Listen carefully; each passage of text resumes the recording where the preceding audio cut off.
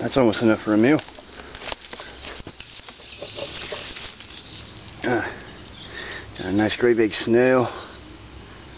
Oh, that's going to be good. Handful of mussels.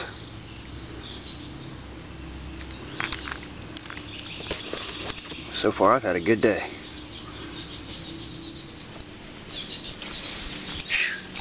Good thing I got that food. Now I can relax a little bit. Still really early in the day. I'll have to take about 3 hours this afternoon and make a shelter. So it doesn't get dark until about 9, so I can wait till 6. So I got several hours. I can just kind of relax a little bit and get my stuff together. I know you're probably thinking I should probably be trying to make progress to get myself out of here. But I've been walking through this for about 2 days now. And I'm just really getting exhausted. And I finally found this river here, and now I've got me some fish and some mussels and stuff. I'm going to just eat up and try to get some energy up. I'm going to build a shelter tonight. And then tomorrow I'm going to brave the rest of this swamp and try to make it up into some of the upland forests that lie off in that direction there, about another 4 or 5 miles, I guess. It's going to be a hard march through all these cypress knees and stuff.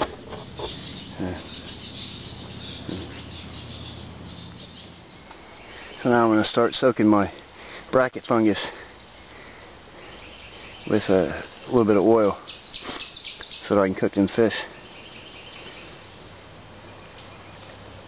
It'll take a while. I got to pour a little bit on, let it soak in, pour a little bit more on, let it soak in until it gets saturated. And once it gets wet, I can light it.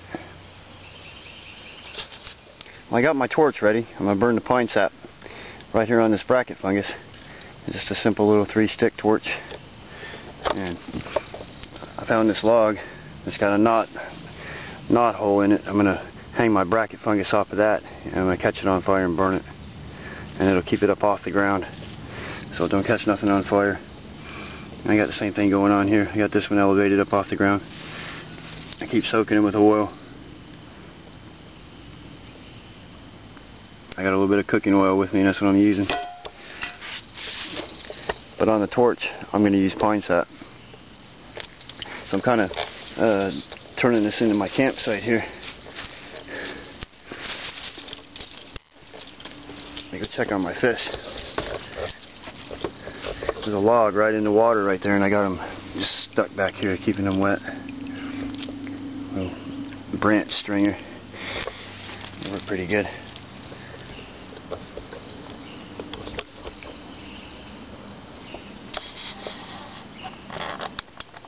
Well, I'm going to try my hand at catching another fish, and what I've got is a cypress root.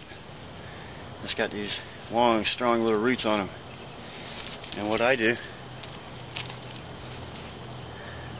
is I take a little piece of wood and a thorn, and I stick it through there, and I'm going to put my bait on it, and I'm going to use this to try and catch another fish like I did the other 3. Okay, I got my bait on there. It's a nice little mussel. Everybody knows what fishing is, just put it out there. The first thing I'm going to do to make it dry is lay all these branches down. I got larger ones on either side to help hold the leaves that I'm going to put in here. I'm going to put a thick mat of leaves in here. Then you see the next layer. And at last, a nice thick bed of maple leaves.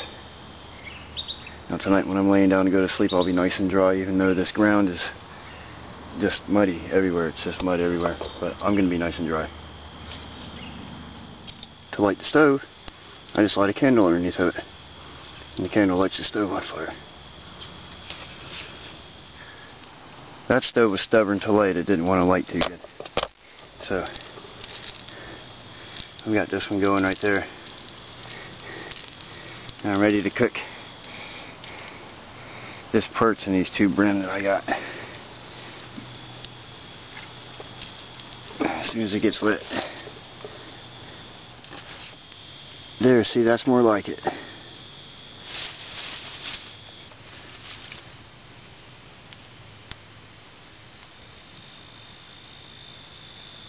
I can't forget to cook my snail.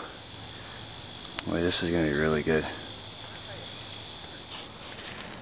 See, that makes an excellent stove.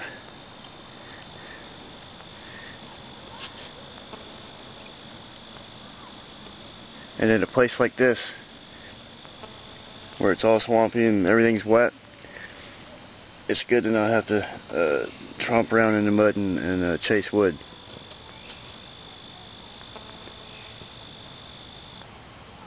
I'm Jack Survival. Thank you for watching.